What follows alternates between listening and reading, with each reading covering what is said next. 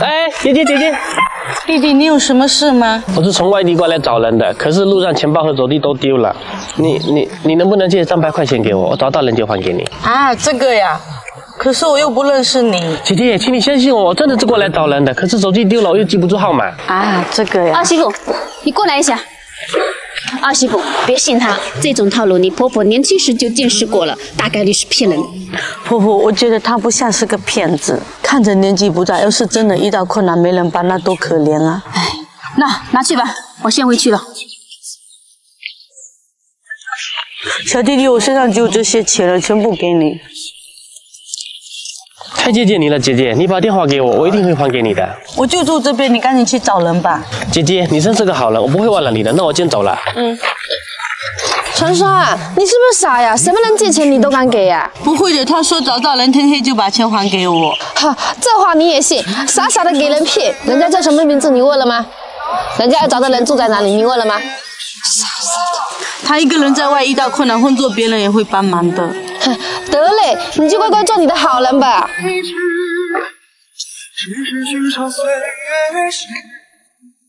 世界一生的样子，太温柔容易偏执，爱人只爱一次。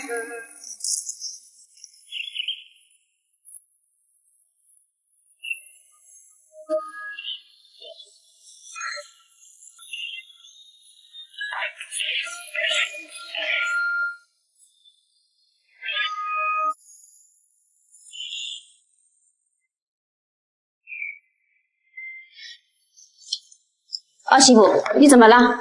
没什么，婆婆。你还在想早上那件事啊？大家都觉得我做错了，我在想我是不是真的做错了。二媳妇，你没错，婆婆正是因为年轻时经历过一次受骗，所以才会脱口而出让你别信她。但是那孩子如果真的遇到困难，我们置之不理，那他该多无助啊！虽说防人之心不可无，但也不能因为经历过生活中的小部分不美好，而泯灭了自己的热情。我知道了，婆婆。如果他没有遇到困难，我替他开心。如果他真的遇到困难，我也尽我的力量帮他一把，我也很开心，我不难过了。世上还是好人多的，吃完吧。我跟你们说个笑话，昨天啊，有个小伙跟双双说他手机跟钱包都丢了，找双双借钱。那双双借了吗？这么低级的套路，我用脚趾头想都知道，肯定是假的了。他竟然相信了，你们说搞不搞笑？小琴，你好聪明啊！那可不，也不看看我是谁。那后来呢？你们说有可能吗？我昨晚偷偷进双双家看了，他肠子都悔青了，在家偷偷哭呢。你们说他是不是四肢发达，头脑简单，胆敢那么大块了？小静，你瞎说什么呢？二婶，那我也没说错呀，双双就是上当受骗了呀。事情没到最后，你怎么就能判定结果了呢？要把人往好的方面想，保持自己的善良。可是哪里的人都不知道，那么多钱都打水漂了，值得吗？假如我们一个人在异地他乡需要帮助的时候，没有一个人愿意帮助，你会怎么想？如果人人都变得如此冷漠，那么这个社会还会有问题吗？对，阿儿说的对。二媳妇，就算上了当，下次多留个心眼就好了，不要因为上过一次当而拒绝帮助所有人，知道吗？知道了，婆婆。我们走吧。姐姐，那你在这里呀？怎么是你啊？我是特地来找你的，我也是第一次出远门。昨天的事真是太感谢你了，要不是你的帮助，我都不知道该怎么办才好。是啊，双双平时就很热心肠，邻居要是有事情，他都是随叫随到。姐姐，来，这钱还给你。这钱不对啊，你怎么多给了300？没错，我该多给你的，感谢你的善良。不行，我公不收了，我就拿我自己的，这些你拿回去吧。那好吧，您是他妈妈吧？我买了点水果，请你们一定要收下。我是她婆婆，不用婆。要的。那好吧，我们就不客气了。小琴，来吃个水果。不了，我想起来我家还有事，我先走了。双双，还是你做的好。姐，阿姨，你来了。阿妹呀，你今天怎么有空过来？嗨，在家里受气了，来你这边住2天。那你先进屋坐吧，我把这一点弄完。阿姨，我帮你拿。双双，快起床了，阿姨来了。都几点了还不起来，真是好命。阿姨你来啦。爽爽做儿媳的多给婆家分担家务，不是天天睡到太阳晒屁股。哦，知道了，阿姨。阿姨，你先喝水。还是我家阿峰最贴心。没有啦，阿姨，双双平时也很勤快的。阿峰，你跟我一起去地里除草，顺便拿菜。双双，你去市场买点肉回来。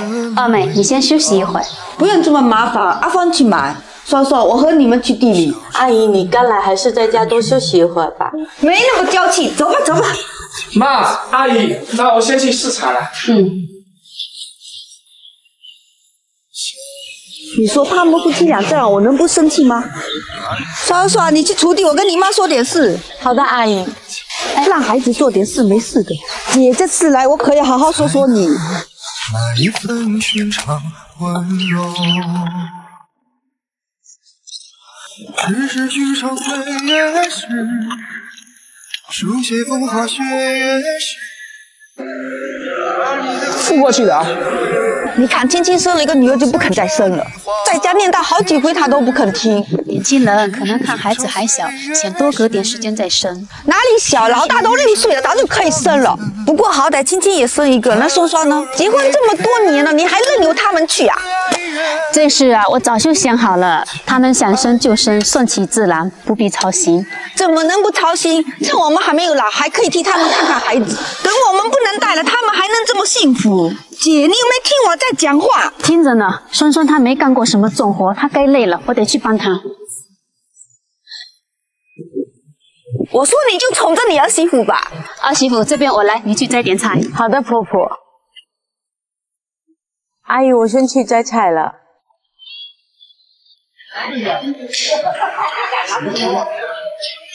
谢谢老板。阿凤，你买双棉拖跟围巾。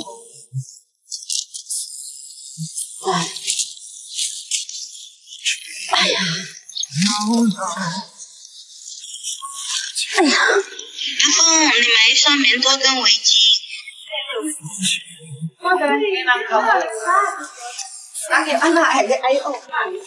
走了，老板。婆婆，菜洗好了。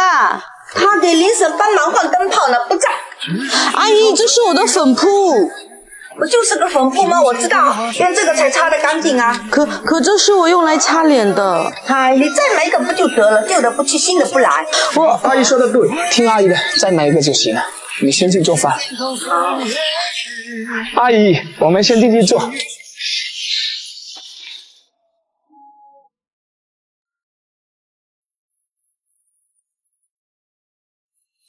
阿姨，前面双双发信息说你鞋子弄脏了，让我买个棉拖给你，来，快换衫。还挺合适的吧？今天风大，双双还特地交代我给你买条围巾，你看。这孩子还挺细心的吧？双双平时很孝顺的，家里的活都抢着做，很善解人意的。还不错。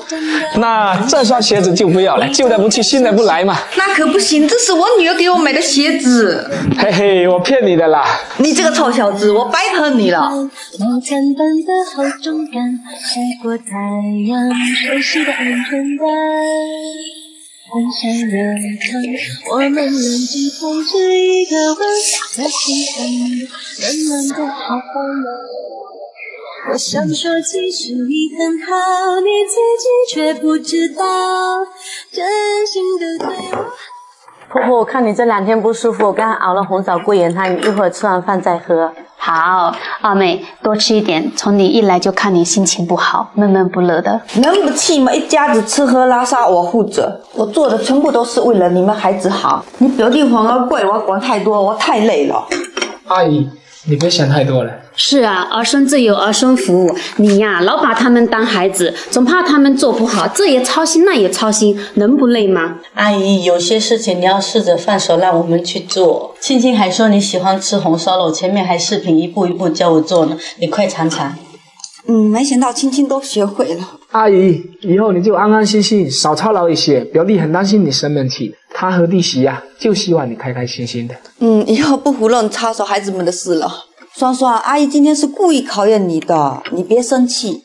看到你们一家子和乐，我就放心了。是啊，家和万事兴，爱的分是千万种。做父母的终归是操心孩子的，做孩子的终归是孝顺父母的。我们健康快乐就是最好的。好了，快吃饭吧。好，阿姨吃饭。